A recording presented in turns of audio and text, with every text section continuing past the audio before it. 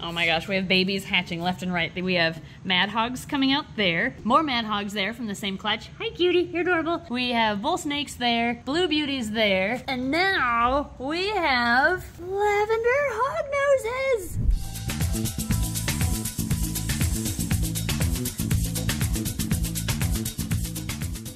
People ask us all the time where they can buy our baby snakes. Well, after going through our waiting lists, any babies we still have available, we now list actually on our MorphMarket page. To find them, just download the MorphMarket app. I'll put a link to it in the description below. Tap on stores, search for snake discovery, and voila! There you'll find all the babies still available from the hatching videos you've been watching this year. As you can see, we have quite a few bull snakes, as well as some blue beauties still available from this year's clutches. And even though all the hognoses are sold this year, you'll still be able to find pictures from this year's clutches on there. What you doing? I'm trying to get photos of baby hognoses, but they don't want their photos taken. Let's see, I bet they're not. I bet they're beautifully behaved. Oh wow, they just kind of go everywhere, don't they? And they're trying to go for the holes in the side of the box. Of course they are. What is this for, the offspring groups? Yes. Okay, well, you have fun with that. Thank you. I'm gonna get back to my work. All right, sounds good.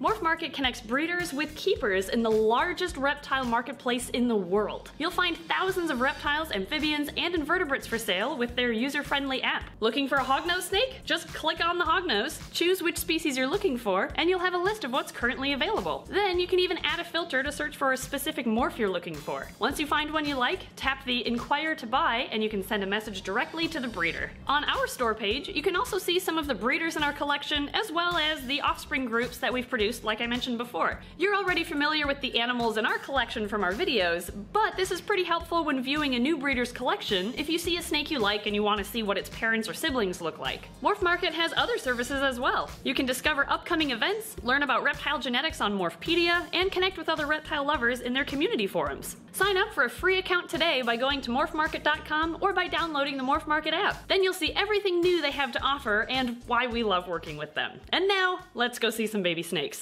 So yes, Lily, our super conda het lavender, decided to lay a second clutch of just 4 eggs, and oh, there's one that's out. 4th egg did not make it, it looks like, but there are 3 eggs. And Lily, I'll show you her. Lily is a super conda, and she is het lavender, which is how she can throw some beautiful lavender babies. And she was paired with Shaneco, as you may recall. Shaneco is actually a lavender morph, and looks like he's under his half log right now. So with this pairing, each baby has a 50% chance of being lavender, and all of the babies should be conda, meaning they'll have reduced spots. So let's go see what we got. All right, and let's see. Oh, I see a head, and a baby. So we'll be able to tell colors, but maybe not patterns for the babies in there. We have... Oh my gosh! They're all lavender! All 3 of these babies are lavenders! Oh my goodness! Wow, and you are a beautiful conda! Look at your spots! I don't want to bother you too much. You guys are so cute! I saw that tongue flick! Yes, I did! You're super cute! Oh my gosh, look at this little baby! Hello, little lavender baby! I wonder what kind of conda you'll be. Oh, you are. Oh my gosh, you are so cute. Look at that face. Oh my gosh. This never gets old, I tell ya. All right, well, I guess I don't have to cut any eggs because they just have all decided to do it themselves. Rip to the 1 egg that didn't make it, but we'll get rid of him. And oh my gosh, look at that beautiful conda pattern. Those spots are like split side by side all the way down. You look like a little leopard. Wow, I wonder what you 2 are gonna look like when you come out. Oh my gosh, you're so cute. Okay, we're gonna give them a day to hatch and we'll check back. Okay, wait, I know I said I was gonna put them back in the incubator, but then these 2 sucked their heads back in. And then they did this. You look so cute. Hi, little baby. Oh my gosh, you're just their little faces sticking out. Hello. Oh, the little tongue flicks. Okay, now I'm done. Sorry. We'll check in on you tomorrow. Oh my gosh, I cannot wait to see these babies. We have 3 more lavenders. 3 more I still can't believe all 3 of them are lavender. They each had a 50-50 chance. Can we talk to Lily and just have her do this with all of them? Yeah, maybe we can give her a pep talk and tell her to do this for all of her eggs. just as she's creating eggs, just be like, lavender, lavender, yes, lavender, yes. lavender. Okay, so I haven't seen them out completely yet, other than the one. So let's go down here. Let's find the babies where they ended up hiding. They do like to hide in that sphagnum moss. Sphagnum moss. Some people had asked previously when I posted a picture of these babies on Patreon when they were pipping why we used sphagnum moss, and part of the reason is because, well, we ran out of perlite. So we put them on sphagnum moss, and with the intention of moving them to perlite after we bought more. But then we're like, well, we've never incubated in sphagnum moss before, so let's give it a shot. And they hatched. So how many eggs were there? There were 4 total. Oh, okay. This one of them went bad, but 3 of 4 hatched. Yeah. So where are there's the babies? Oh, she one little baby head right there. There's a little face. Oh. Hi, can you come here? Oh my goodness, look at that lavender. You are adorable. You keep your hands there. I will find the other ones and just put them in your hands. Okay, I'll hold one. I found another one. Oh, this one's not happy with you. Oh, we've got the long tongue flicks. Oh, the long tongue flicks. Oh, we're so angry. Poke. Look at those cheeks. Here, I got a brother or sibling for you. Here's a sibling, okay. Wow, look at that pattern. That's that like split spot pattern that I really like. Oh my gosh, I'll pull this aside so I can just dig. Okay, find baby number 3. I know they're just at the bottom. Oh yeah, they just dug. Oh, yep. Last one is on this side. Okay. Come here, cutie. This one is still not happy with you. Don't like you. Wow, this one's teeny. Oh my gosh, you are tiny. You are adorably small. Oh my goodness, you're so little. Oh, and we have 3 different versions of conda here. We have the typical conda here. We have the split spot pattern or jaguar. The conda right here. Yeah, the one that just abandons ship right there. And this is the kind of like the striped conda pattern. Wow, look at that variation. Color-wise, I think this is the best color of lavender. Yeah, they all look normal on camera, unfortunately. Yeah. Okay, should we get a normal to compare them? Yeah, I'll go grab one. All right, we're back. Yes, here are the lavenders.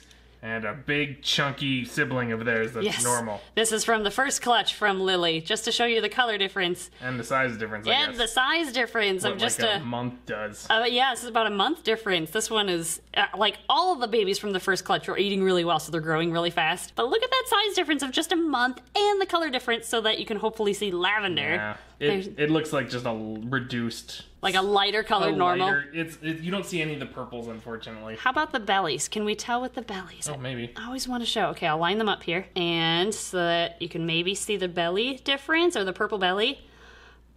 Belly shot. Oh, they sandwiched them. Belly shot? Oh, yeah, you can kind of see it. Could you kind of see it there? Yeah, you can see it. Okay, perfect. Hopefully you can. There we go. Of course, now. Belly shot. Yep, that's definitely purple. Yeah, okay, cool. So there we go. Thank you for being our model normal, I want to know something. Since that's about, I think he's got 3 meals in him. This guy? 3 meals? Okay. I think he has more than that. I think he has about 6 now. Oh, okay, maybe 6 then. Let's see. See how much he weighs. All right, this baby with like 6 meals in him and about a month old is 8 grams. Okay. All right. Do you remember what weighs 8 grams? I don't remember change-wise what weighs 8 grams. About a nickel. Oh, okay. Oh, no. Never mind. Why did it jump from 7 to 4? Oh my gosh. How many cents worth? Oh, 8. Stop there. Okay. So 16 cents. This baby weighs 16 cents. Perfect. I'm sure that'll make sense in some people's minds. Somebody can pull these out and, you know. Right. And then a baby that is freshly hatched here weighs, oh, look at that lavender, 4 grams. Wow, you're twice the weight. Oh Which is a nickel. Which is that a nickel? I think so. Oh, yeah. Look at that. Yep, 4 grams. So you weigh 5 cents and you weigh 16 cents. Look at that. So it turns out that hognoses grow around 11 cents a month. Yeah. And if anybody ever wanted to know, a 50-cent piece, or 50p Australian, is really heavy. It's like 15 grams. Wow, that's wow, all right. We'll have to find a snake that weighs that much. Yeah. So there you go. Hognose snakes they grow at a rate of 11 cents a month. That's our takeaway from this video. It only cost 11 cents a month. If only. All right, this baby bin is actually already set up, so, because we figure you've seen that a bunch of times already. So there's lavender number 1, lavender number 2, and where'd you go? There you are. Lavender number, oh wait, are we keeping any of these? Are they boys or girls?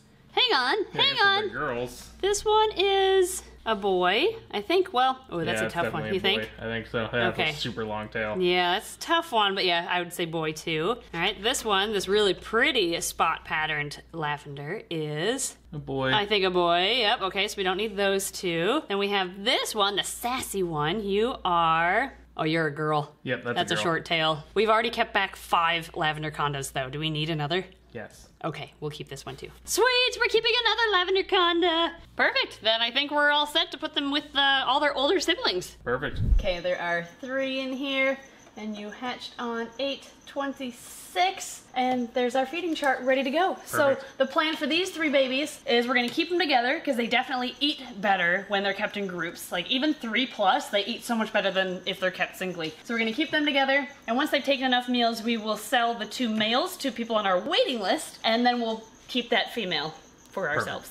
There we go. Okay. And here is Dad, Shaneco. Hi, We were buddy. gonna do Mom, but you've seen Lily a lot. You don't see Shaneco very often. Yeah, Shaneco, you made some pretty babies. Your girlfriend had a second clutch of babies too, and you didn't even have to do anything for that. Yeah, you got. Well, he probably wouldn't have minded doing that, but still, we have 3 more beautiful lavender conda babies for 2022. Well, you can really see his like purple tongue. Can you really? Yeah. Purple tongue? Can we see it? Oh, look at your purple tongue and his purple eyes. Do you have a purple belly too? Oh, wow, you are such a pretty lavender. Yes, you are. All right, so that was an unexpected clutch. Really fun experimenting, and we learned that we can incubate on, we learned that we can incubate on sphagnum moss. Yep. And that was our first clutch to fully incubate in our new incubator. That was an expensive clutch of eggs to experiment with, wasn't it? Yes. We should have chosen like bull snakes to put in there at first, Yeah. but it just so happened that the clutch that was laid when the incubator was finished was Lavender Hognose eggs, so why not test it out with those? Thank you guys so much for watching. I am so excited for more lavender babies. This has been an amazing year for them so far. Thank you, Patreon backers, for your very generous support, and we'll see you all next time. Good job, Shaneco. Keep it up next year.